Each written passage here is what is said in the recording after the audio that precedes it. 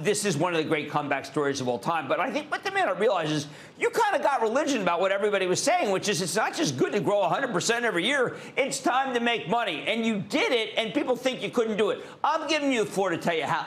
How did you do it?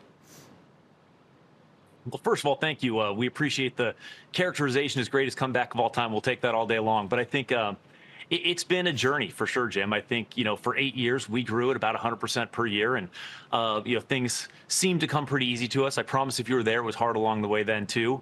But it sure looked from the outside like things were coming easy. And then I think 22 came and we were positioned for another huge year of growth, and car prices went up and interest rates went up and it got more expensive for our customers. And we were overextended and we had a lot of work to do to catch back up. I think in Q1 of last year, we had negative $360 million of EBITDA, which is not a good number. But in the last 15 months, we've been able to turn that around. We had 155 million positive this quarter.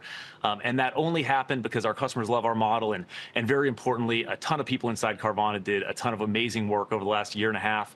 And we've made a lot of progress. And so we couldn't be more grateful. We're excited to be coming back. And I think we had a lot more comeback in us.